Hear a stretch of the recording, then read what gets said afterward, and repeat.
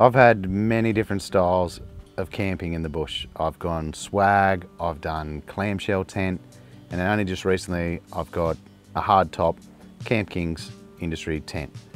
And I am blown away by the quality of building it for starters, but the ease of use.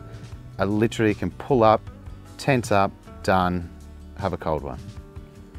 And same goes for awnings. I started off with Audi awnings. Then I went to a 270 with poles.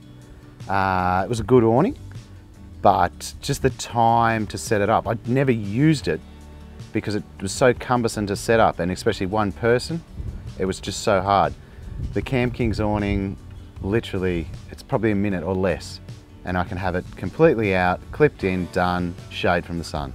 So the reason why I'd sort of gone this sort of Camp King style of unit is I do a lot of remote, tends to be solo sort of travel, and I rely on my gear, and I've always been a landcruiser man because of the reliability, and that's sort of why I've gone to Camp King's. The quality of their build is exceptional, and there's so many little features in that that really suit me for what I want.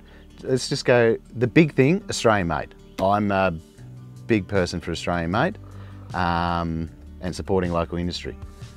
The canvas that's used in there, the poles, how easy it is to set up. There's so many little details in there to the point of the rivets. I've done a lot of steel fabrication in my time.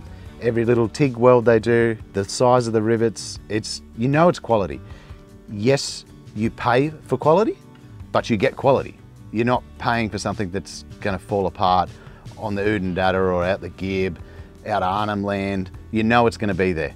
And there's certain bits of gear I feel that you can go a cheaper option that isn't going to last, but if you rely on it, you need it. And unfortunately, if you're taking one tent, you rely on it.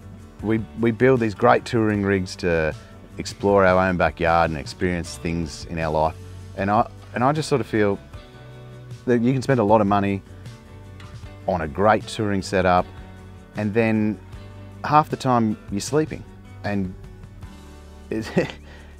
you should be spending at least a good amount of money in quality of sleep, and that's why I've gone this option, because if you do 12 hours of driving and you're going to do 7 hours of sleeping, for me, there's some sort of thing level in that.